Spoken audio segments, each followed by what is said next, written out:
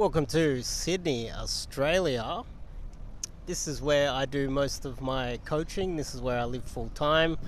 I'm not traveling throughout Asia at all. I have only done a few little trips over there. I have had quite a few guys reach out to me and ask about coaching in certain Asian countries, but I've only done a few trips over there. I do the majority of my coaching here in Sydney, Australia.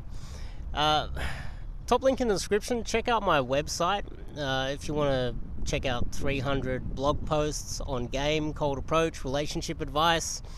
And I recommend, if you want to learn a little bit more about myself, check out my book, The Disabled Casanova. It's a nice name, I think. Check that out.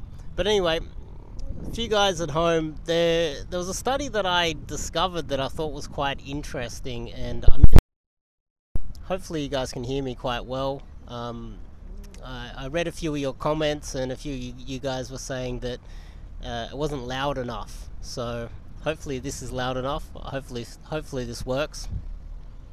But there was a really fascinating study, I think, that was related to cold approach that I want to talk about, where there were a lineup of men, right? And we had women look at the men and decide who they thought were more attractive.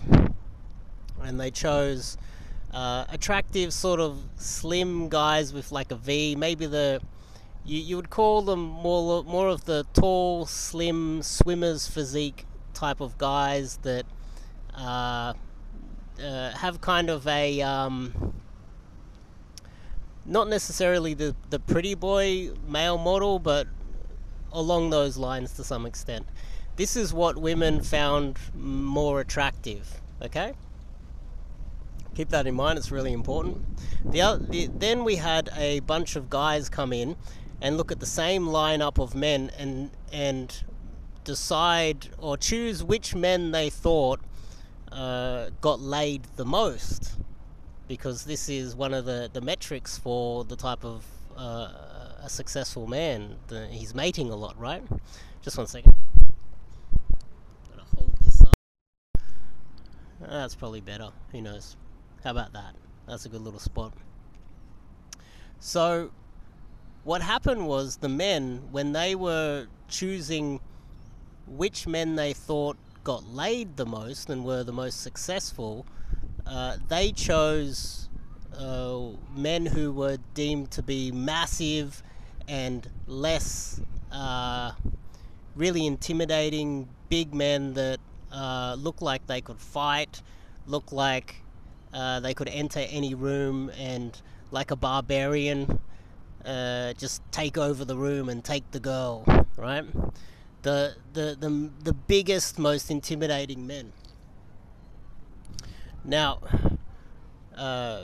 this was very interesting to me. I think this is a bit of a lesson for you guys out there learning cold approach, because one thing that I did learn from that was that the majority of the lays, unless it's Tinder of course, because girls will choose the pretty boys, the majority of the lays for those good looking men or massive men were arguably, because this is the way I read it, the larger big guys were less scared to approach girls, and even though they weren't the number one choice for the women, so the women might, let's just say they're in a nightclub and there's a massive dude there, right? Massive dude, the biggest dude in the nightclub, big scary dude.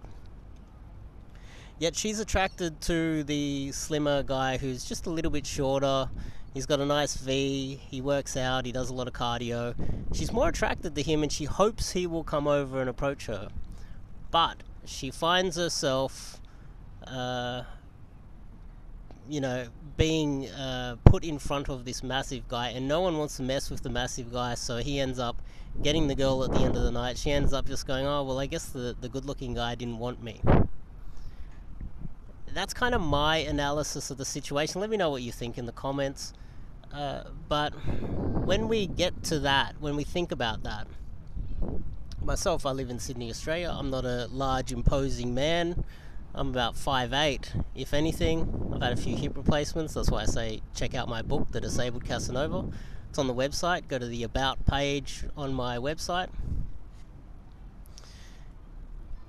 I managed to overcome whatever disadvantages I might have by having what I would like to deem the term, coin the term, approaching power.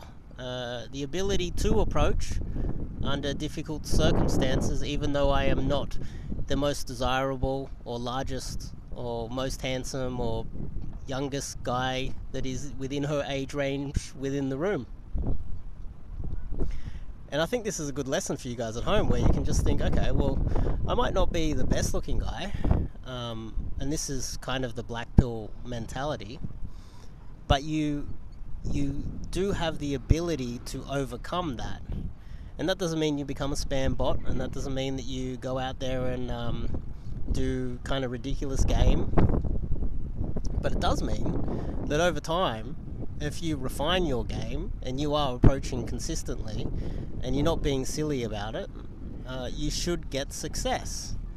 So this study was very interesting to see that the less attractive guys that were just bigger and more imposing, they were less intimidated.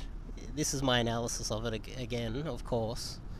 And so therefore they had no problem approaching girls that were probably less likely to want to sleep with them, and impose their will on the system so that they could get what they want out of it. And you might not be a big, scary, ugly dude, but there's still some opportunities out there with the right method. And so that's why I recommend Cold Approach. It is the hack for the majority of men out there.